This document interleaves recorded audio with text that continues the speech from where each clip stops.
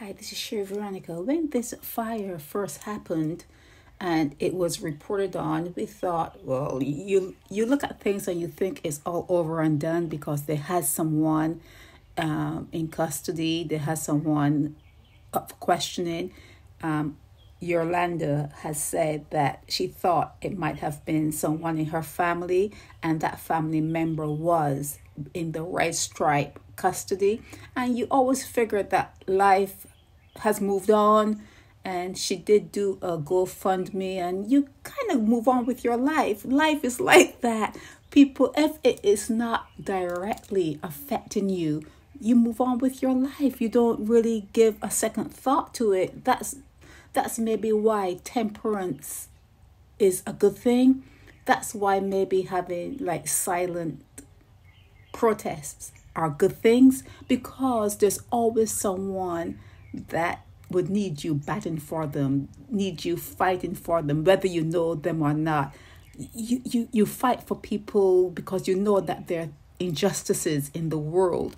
And here it is that Eurlanda King is back in the news again, and she is saying that she is still looking for justice in the fact that her house burnt down and she has surveillance that showed who the person was. And that person, although initially in right stripe custody, wasn't charged and is about doing his thing.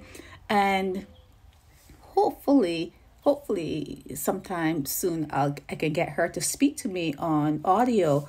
But like I said, you move on with your life. And I thought this was an open and shut matter because she said that she actually saw who did it. But there's a little bit more to this story than meets the eye. As everything else in life, there's always something else that you may not have factored in. But yeah, hopefully I will get Eurlanda to speak to me, and her brother Euclid Ivor King. Maybe he can come on and speak to me also, give his side of the story, have it all balanced here. But yeah, she's back in the news again because she's looking for the right stripe to do, quote unquote, an investigation into the destruction of her home in Indian Ground, St. Peter.